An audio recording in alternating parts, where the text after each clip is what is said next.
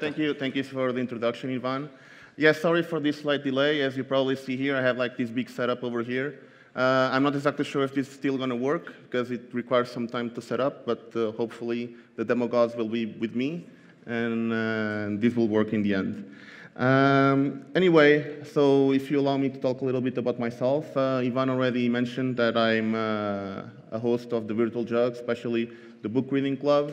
But other than that, I'm mostly a passionate developer with 10 years of experience in the Java world. I work mostly working with the finance, health, and government sectors. I do run my own blog on robertocortez.com. I also run my YouTube videos when I do some Java tips, do conference speaking. So if you want to reach me on any of those channels, please feel free to go to my Twitter account, my email, and ask me something I'll be happy to help you with. I usually like to have my sessions really interactive, so I really don't like to keep questions to the end. So please feel free to interrupt me anytime you want and ask me something. Just raise your hand and I'll try. We have like a big room here, so I may not be able to see if you're calling me, but yell, throw me like a boot or a cell phone, whatever, and I'll be happy to answer any of your questions. If not, we also have a Q&A in the end, but feel free to interrupt me anytime you want. Yeah, so for our agenda for today, we're going to look into a little bit what MicroProfile is, a little bit about JCache as well. We're going to do a demo with these Raspberry Pis that I have over here, hopefully. And then we're going to discuss a little bit about MicroProfile future and what we have in the makings for that. So before diving into the session itself, who here is using microservices to develop stuff? Yeah, no, not that many. So I'm going to ask in a different way. Who here would like to develop microservice approach in their current work? Okay, so more arms getting raised. So microservice is something that's kind of like a buzzword, buzzword in a way that is something that our industry is looking with very attention.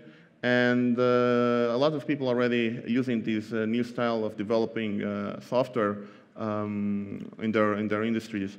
So it makes sense that we start to look some of these things into the Java EE world as well. So what is actually MicroProfile? Does anyone here, have you ever heard about MicroProfile before? A few people, so that's great. So that's why I hope that you're here to learn about MicroProfile. So MicroProfile, you can find it in microprofile.io, and MicroProfile is actually an initiative to actually bring the microservices world to the Java EE world. As you probably know, or probably if you've been like a Java EE developer. So also, who's here using Java EE? Yeah, most of the room. So there is like this misconception that Java EE is something very heavyweight, and maybe that was true 10 years ago, but that's not true anymore.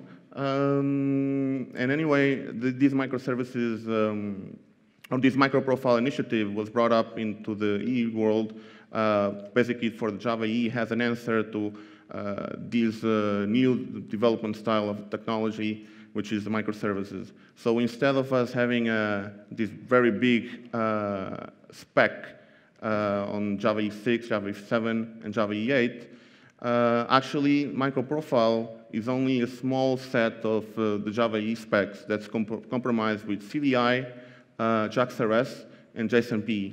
Why only these three implementations? That's because that's the ones that we think that they are essentially required to develop a microservice and nothing else. And finally, one of the last things that the initiative is trying to make is actually to support portability across different environments of the different vendors that are involved in the MicroProfile initiative. So I would like to also show you this graph. I actually went to each EE spec and tried to count how many implementations, how many specs there are out there. And basically for E5 we have 24, is 6, we had 30, and basically keeps growing and growing. So most likely in our own development, or the current development that we are doing, we're definitely not using all of these specs. So it makes sense that we start with something much smaller, and then if we need something bigger, then we can use the full-blown spec. But I mean, 39 specs for E8. I mean, that I'm not going to use all of them. So MicroProfile might be something interesting to look at. Okay, so how about implementations? Maybe it's if you look into this list over here, we actually see that most of the vendors for the Java EE also support MicroProfile. So Tommy from Apache is supporting MicroProfile, WebSphere from IBM, Wildfly from Red Hat, Payara for Glassfish, or the implementation, the vendor implementation for Glassfish, and Komuzui. So we have all these different vendors that are supporting MicroProfile right now. So if you want to try it, you just download any of those servers and try them out. An interesting thing is when I talk to you about portability, these vendors also have this initiative where they built a repository of a project, which actually is a conference project where we have several modules, like the attendees module, the speakers module, and so on. And it's done in a way that each model is actually implemented in a different vendor server. So basically, when you boot up the entire thing, all these models are going to be deployed on all different servers, and all of them talk with each other. So basically, it's to prove the portability of the MicroProfile, and you can see that basically if you want to change your implementation from Tommy to Wildfly, it's easy to do. If you want to do the other way, it's also easy to do. So that's something that the vendors are heavily investing to have a very good portability between a MicroProfile implementation. Now let's look a little bit about in CDI. So who here has used CDI? Yeah, a lot of people. So I'm not going to go into very hard details. It's just to see what we have on CDI because of the MicroProfile implementation. So CDI is context dependency injection for Java EE platform. It provides a bean lifecycle and type safety injection. You're able to have your own producers to create your own objects and have a CDI manage their lifecycle. I also have some interceptors that you can use, observers, and so on. So nothing really fancy over there. JaxRS, probably the most used spec after CDI. Well, I'm not sure which one it is, but who's here using JaxRS? Yeah, a lot of people. So this is the most natural way to implement microservices, is using a REST implementation, and for Java EE, it's JaxRS. So it's mostly annotation-centered, or annotation-based, and it's everything around HTTP. Finally, most people will use JSON to convey the information between a microservice implementation. So JSON-P, it's a good candidate for that. Basically, it's used to parse and transform JSON for your responses or for your input for the microservices. It also has a stream API and an object model API that you can use to build your objects as you want.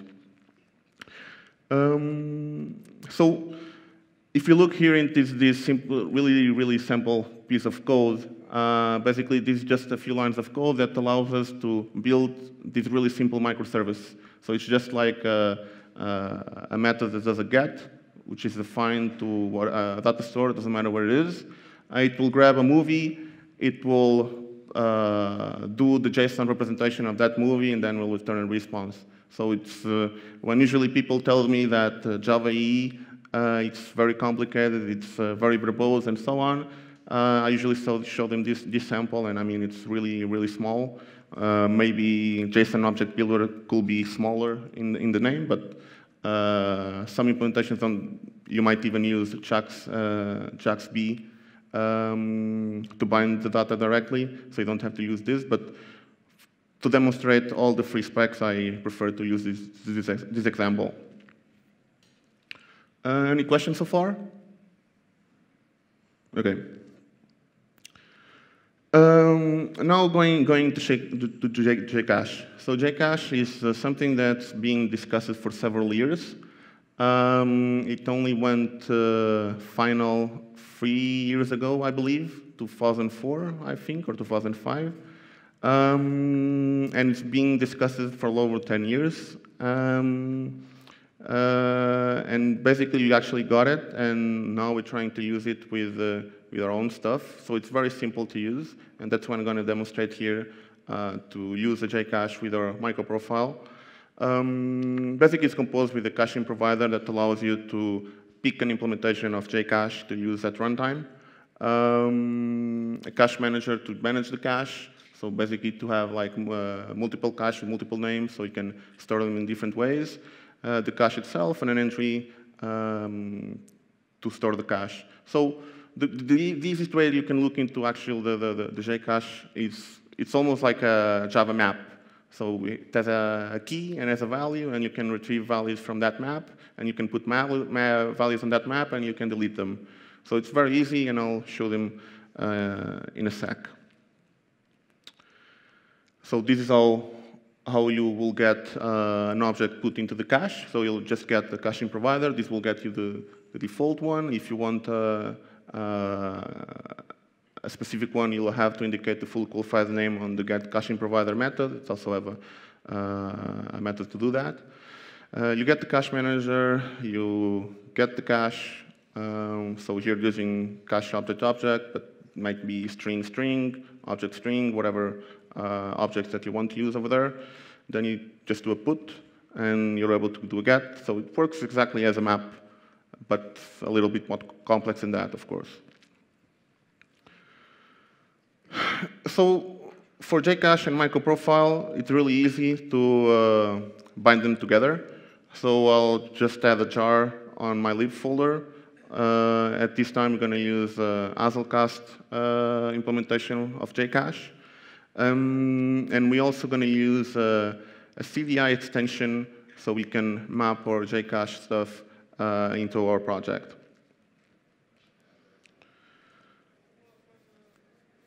Sorry?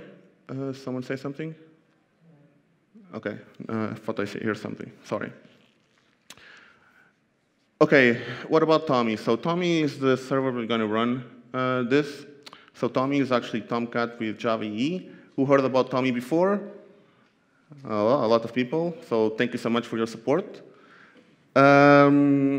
Basically, Tommy was built with the OpenHAB community to offer a lightweight alternative to Tomcat and provide the Java EE implementation. So of course, Tommy is a MicroProfile, implements a MicroProfile specification, including JAX-RS, CDI, and JSON-P, and of course, all the other specifications of Java EE. So if you want to use something that's MicroProfile, you can use Tommy on any of the other servers, but for this example, I'm just going to stick with Tommy. Okay, so for this Pi setup that I have over here, and I'm not exactly sure if this is going to work, so hopefully it will.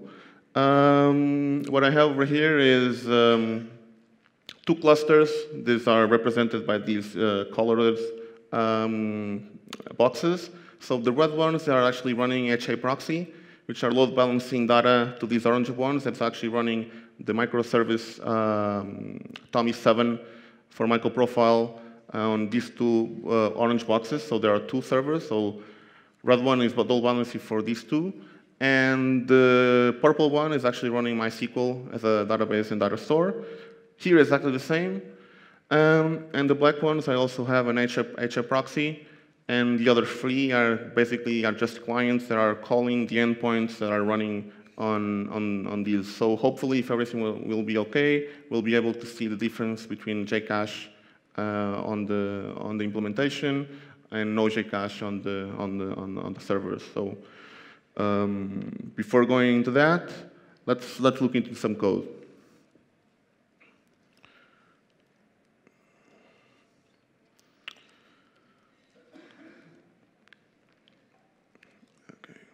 Are you guys able to see it like that? Yes? Okay, awesome. Okay, so in here I'll have So this is this movie REST. This is my REST endpoint. So what I have over here is, as the sample I showed you before, it's just a simple app called Movie App. Basically, it allows you to list movies, create movie, find movie, update, delete. So just like a CRUD for movies, nothing fancy. So here's my REST endpoint using CDI and JAX and REST annotation. So I think this is pretty straightforward. And now for the cache part, what I'm going to do here, oops, okay. I have this persistence layer where I'm actually injecting my cache over here. So remember that code that I showed you earlier where I was doing everything programmatically? So in here, I'm actually using a cache producer, so I'm able to inject the cache directly. So that's something easy that I could do. I'll just have like something called a cache factory that's going to produce a cache when I use the notation movie cache. So this movie cache annotation is something that I just created as well. Nothing fancy, so just something that I define a name over there. And now here on my factory, I can just inject the cache manager and then produce the cache. If I'm able to get an injection field with the movie cache, I'll just get the cache with that name that comes from the notation. I'm just setting here some configuration on the cache, which is just like a policy for expiration. After 1 hour, it just expires the cache. I can do whatever other things I want here with the configuration, doesn't really matter. Create the cache, then return the cache. So very straightforward. So this actually allows me to now, on my movie beans, I'm able to inject a cache and get it over here. But that's not complete yet. So even if I have the cache object, let's just say here for my find object, if I want to put something on the cache, I will probably have to retrieve it first here from my data store, like this. Then I have my results cache. Oh, no, not that one. And then I'll probably have to do like put. I'll pick up the key. I'll say that's the ID of the movie, and then I'll put the movie over there. So it's kind of like noisy on the code. So you have to explicitly write this code to put stuff on the cache. But there is a better alternative, which is a JCache CDI extension. So when JCache was released, they also released an API, which are a set of annotations that don't have an implementation. So these are vendor-based implementations that allow you to place annotations on the methods and actually cache the method result directly without having to do programmatic call to actually cache the result. So what we can do here, instead of having this, we could, so let's put this how it was before. We can do this annotation called cache result. And then I'll just have a name for the cache called movie by ID, doesn't matter. And basically what this annotation will do is, let me put this in the middle of the screen. This will try to find a cache entry on the cache name by the cache key that's here on the method parameter. So if it's able to find something, it will return directly from the cache. If not, it's going to call the method, it's going to return the method call, and then it's going to put the method result into cache again. So basically, in here on the first call, the method will be called. On the second call and later calls, then just the cache result will get returned, unless the cache expires, or I'll remove something on the cache or something else. So that's a way that now I'm able to have a cleaner code just by using this annotation and caching the result over there. Let's see a couple of other examples. So in here, this is a more complex example. So I have like these find or get movies that's going to find a list of movies. So I have like multiple parameters over there. So what the cache result is going to do, it's just going to grab all the arguments from the method call. It's going to create the key with all the arguments. Basically, if I say integer first result 1, max result 1, string field whatever, so it's going to create the cache key with all the parameters that I pass into the method call, and then it's going to cache the result. So if I do a second method call with different arguments, then it's going to do another cache entry, and so on and so forth. So basically, if you call the method again with the same arguments, the cache is smart enough to understand that you're doing the same call again, based on the key, and will retrieve the value from the cache and then return the value directly instead of doing all this call altogether. So we do have other annotations that you can use. So cache put is something also very interesting. So let's just say, just add the imports over here. Okay. So cache put actually allows you to put something into the cache and then define what will be the key for the cache. So if you don't use this cache key generator that I have over there, what cache will do, we'll use the method argument as the cache key. But as you can see here, my argument is a movie, so maybe I don't want to use a movie because movie is like a big object, as all stuff over there doesn't really make much sense to use it as the cache key. So what I actually want to use is the ID of the movie as the cache key. So for me to use that, I'll just implement a cache key generator, which is this class over here. Basically, it's just an interface that you implement as one method called generate cache key. Then you're on this cache key invocation context, you have an access to the invocation parameters of the method that's been cached. And basically, you're able to get the movie from there, as I'm getting over here. So getting all the parameters of the method, iterating all of them, just doing some safety checks here to make sure that the argument is actually a movie. Then I have to cast it, of course. And finally, I'll just return a new default generated cache key, which is only the movie ID over here. So this is a way for me to override the method argument's cache values for the keys. And instead of using the movie as the cache key, I'll just use the ID, or I can use a combination of other fields over here. So this is an array of objects, so I can put whatever I want here. So let's just say I want also to use the title of the movie. So I can just do a compose cache key over here with the ID of the movie and the title of the movie. Okay, let's return over there.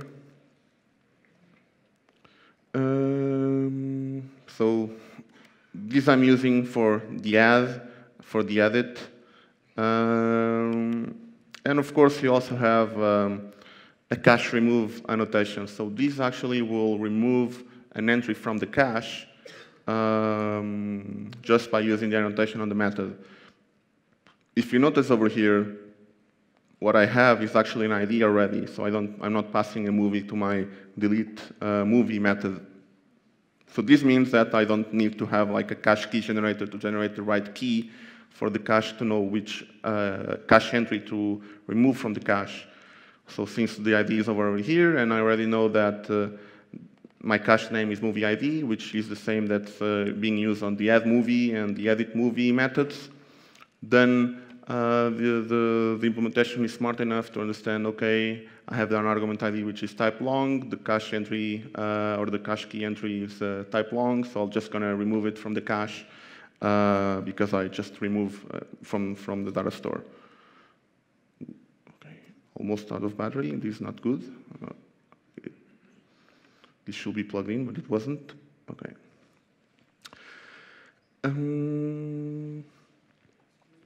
Yes.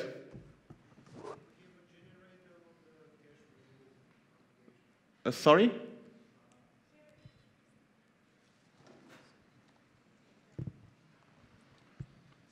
For the cache remove annotation, if the key is generated, how we can remove that movie? Yeah, so basically if the key generator, the cache remove key also accepts a cache key generator.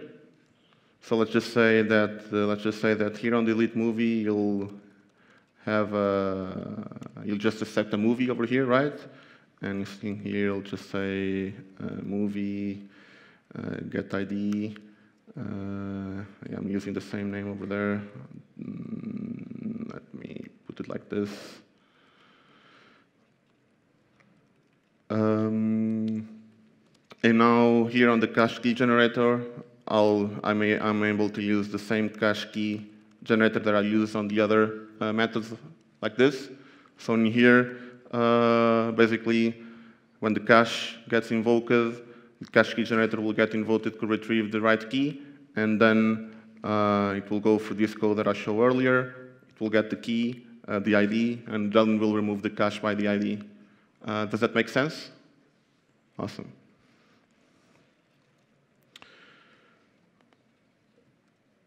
Okay, so then I have like other methods over here for count, also doing cache results, doing cache names for other, using different cache names.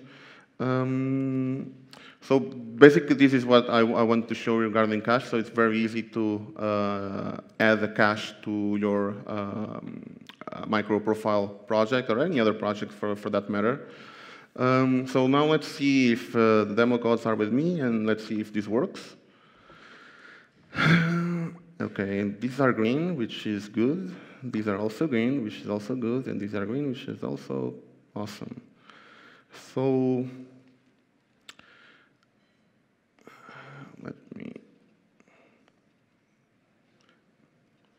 let's do a refresh over here. Okay, I think we're good.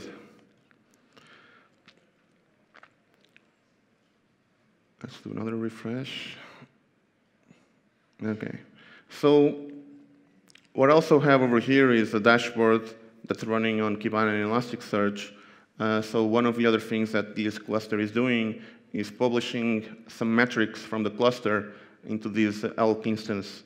I'm going to talk a little bit about metrics in the future as well, because that's something that MicroProfile also wants to implement. And this is our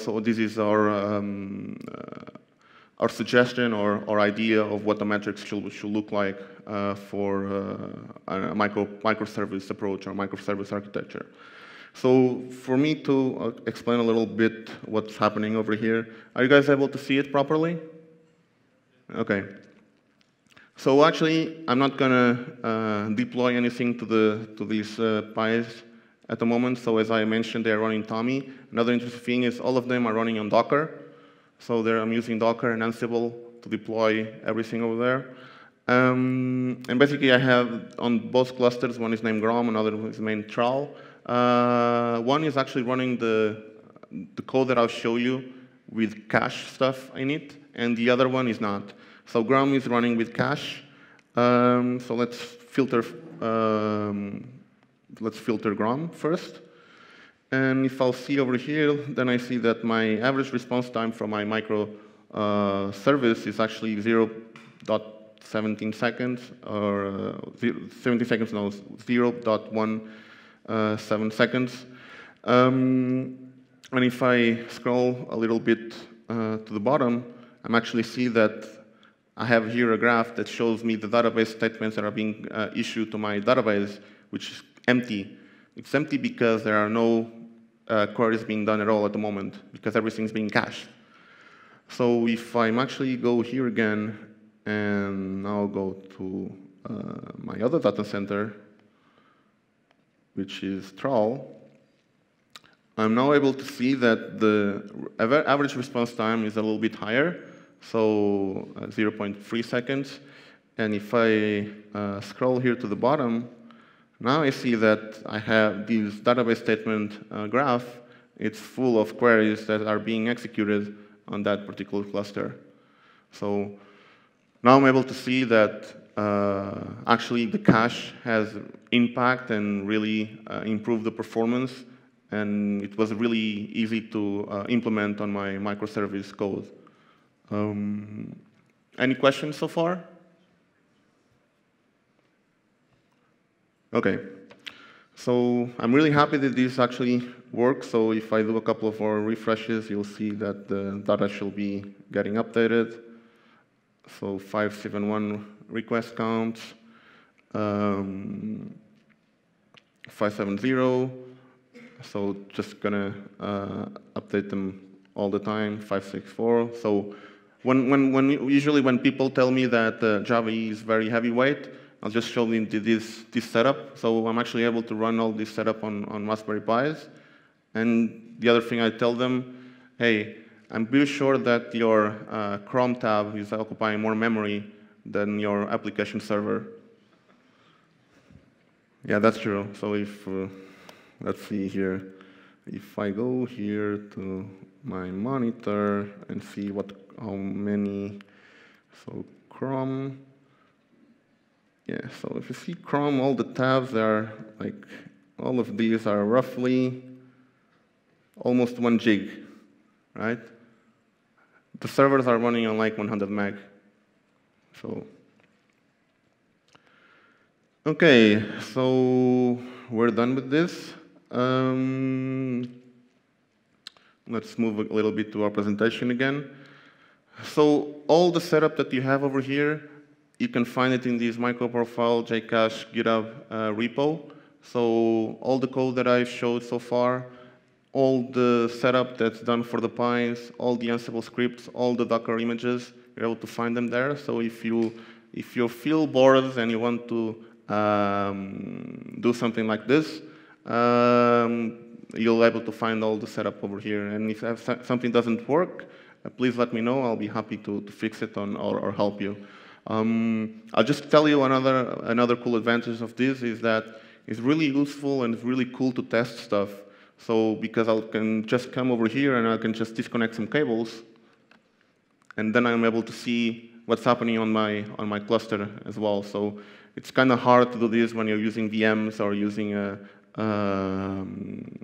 AWS environment, right? And this setup only costs you like $500 or something. So instead of like paying huge amounts of Amazon credits, I'm able to just do it over here. So just going to show you one thing, so actually you can see that that's actually working. I'm not exactly sure which cluster I did disconnect, but if I refresh over here, now you'll see that a while ago, like the data centers were like 50-50, and now all the traffic is going to one of the other data centers because I disconnected the H-shape proxy that's over here, so it's not responding to requests anymore. So actually, I disconnected Chrome. So if I refresh it for a little while, then I'm still getting requests from the last minute. So now the other data center is almost non-existent because it's not answering to any requests because it's not over there. And of course, if I connect the cable again, I should be able to see, so it's back up. And if I refresh this again, now you're going to see that the traffic starts increasing on that data center again. So it's really useful to test stuff like load balancing, session replications, everything that's around with multiple machines, multiple boxes. It's really cool to test. So I really recommend to have a setup like this at home if you're able to do it.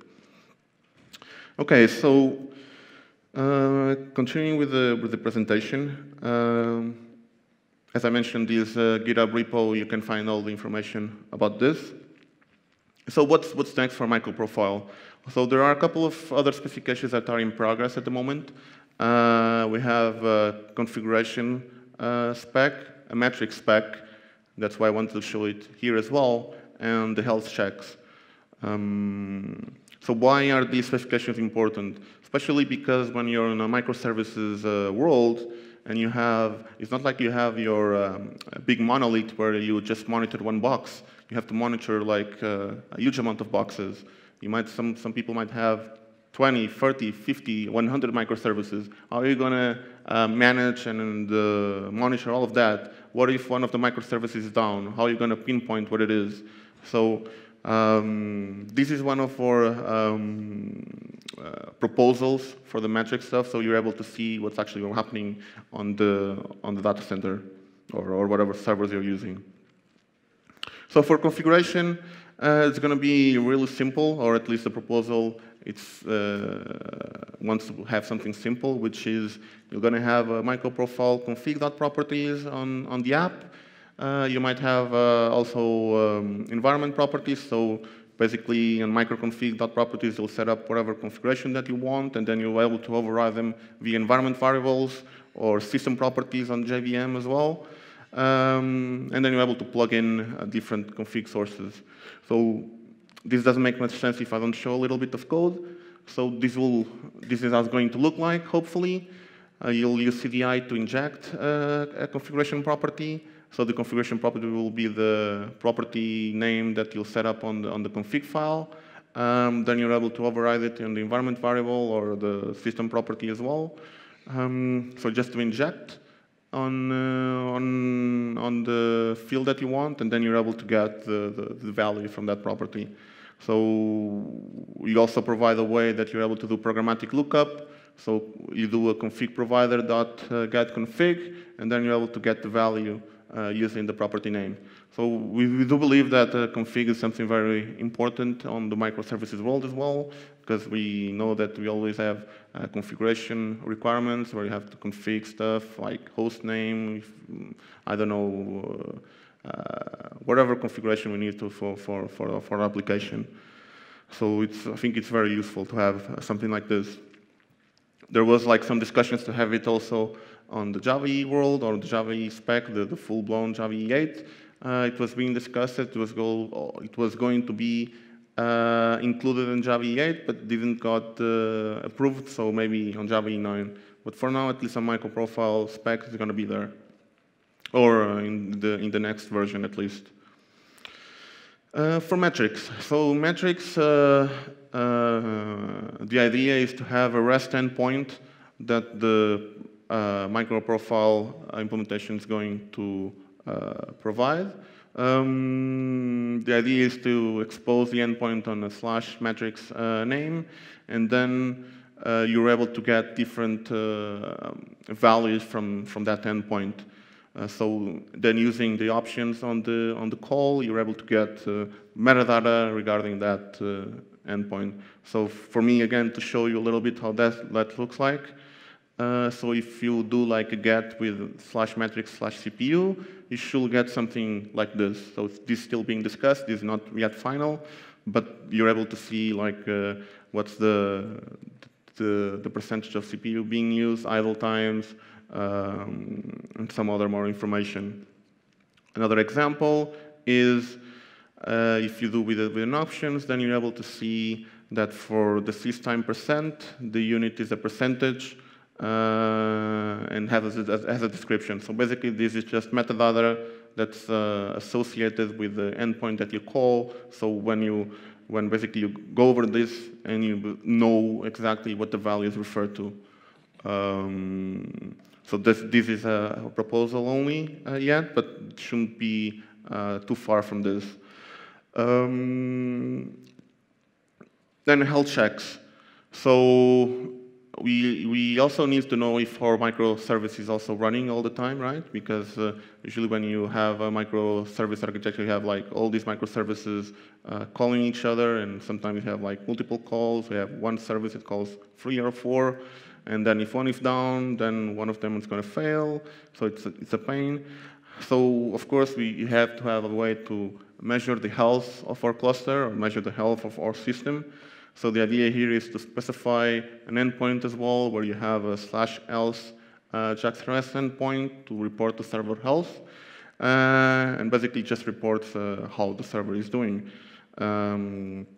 So let's see an example over here. So if you do get /health, it should report something like an outcome. It's up, yeah, it's working, and then it does some checks like disk space and memory and stuff like that. So Just out of curiosity, who here hasn't got a machine that got down because it went out of disk space? Yeah, come on, don't be shy. You can recognize that. Sorry? Forever. Doesn't need to be this week. Yeah. So of course the idea here to include the free bytes on our disk is to actually see and okay, I'm running out of disk space because my logs are occupying too much or whatever. So basically, it's for you to have a way to make sure that your app is running just fine, and then you can have an alert system built on top of this, so to warn you if the disk space is running low or something like that. The idea is also to offer a programmatic API where you can just do like health status, do a name on the disk space, and get the attribute directly. So this kind of concludes what I proposed to present to you guys. I'm open for questions if you want, but I really like to thank all of you for attending and for having me here.